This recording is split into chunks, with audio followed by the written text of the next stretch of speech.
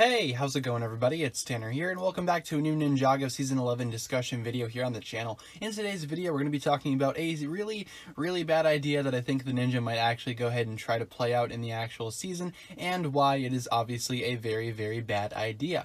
Now do keep in mind that everything I'm about to say in this video is strictly my own speculation and is not confirmed in any way, shape, or form. This is just me theorizing about what could happen in the upcoming season of Ninjago, and yeah, let's get into it. So first of all, as I'm sure a lot of you guys know, we do have the introduction of the Fire chapter and presumably the Ice chapter, which will probably be a big thing going on in the Season 11 story. The Fire chapter is obviously focused around Esphira and her Pyro Viper army, and if there is an Ice chapter, it will probably be about the Forsaken Emperor and all of that. So very interesting stuff going on there. We also do know that the Scrolls of Forbidden Spinjitzu will play a big part in the season in some way, but we really don't know how. But here's how I think things could, phase into one chapter to another.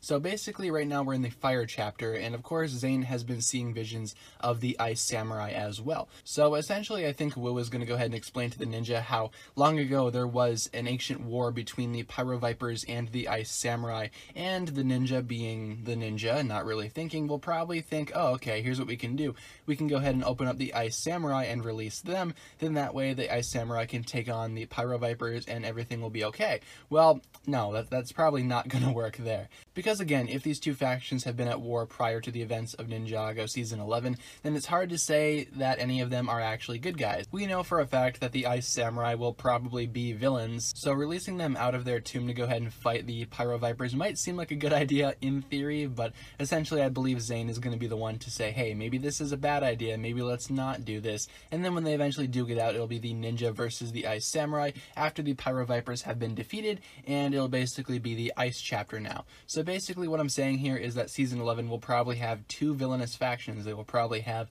the Pyro Vipers towards the beginning, and starting from the second half, or as soon as the Pyro Vipers are defeated, there will probably be the Ice Samurai. I doubt that we're going to be seeing both of these teams fighting alongside each other or fighting the ninja together. The most that I can see happening is that they'll probably just meet in the middle and they'll, defeat one another. The Ice Samurai will probably defeat the Pyro Vipers, and then the ninja will be like, oh, okay, everything's cool now.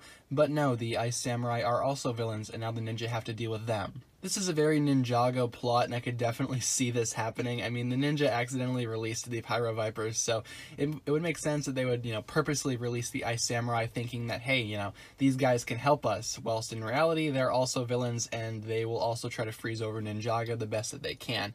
So definitely gonna have some conflicting motivations here. I mean, the ninja, let's be honest, the ninja have never been the most intelligent group of individuals out there. I mean, Zane is really the only one that actually has any common sense out of the entirety of the team. I mean, everyone else is just kind of, they're not the most logical team out there, but they still get the job done, and I don't have any doubts that they will walk away victorious towards the end of the season. They just have to deal with all of the conflicts arising in Ninjago first, with the Pyro Vipers and the Ice Samurai. So with that being said, I hope you enjoyed this video, guys. That'll just about do it for this one. Feel free to leave a comment talking about what you think about all this. Will the ninja accidentally release the Ice Samurai in hopes that the actual Ice Samurai themselves will take out the Pyro Vipers? Again, that really seems like a Ninjago plot, so I wouldn't be surprised if it actually happens. But of course, feel free to leave all your thoughts on that down below. I look forward to reading those. With all that being said, you guys, thank you so much for watching this video here. If you enjoyed the video, as always, don't forget to give it a huge thumbs up rating, and of course, remember to hit the subscribe button if you've not done so already. Once again, guys, the comment section is there for the various discussions that you would like to have regarding this topic, or if you just had a comment of a general nature, that's fine as well. In the description, you will find the links towards my other forms of social media, whether it be my Twitter, my Instagram, my Patreon, or my merch. Be sure to support me on all those platforms if you would like to. With all that being said, you guys, thank you so much for watching this video once again. My name is TannerFishies, and with that, I bid you farewell.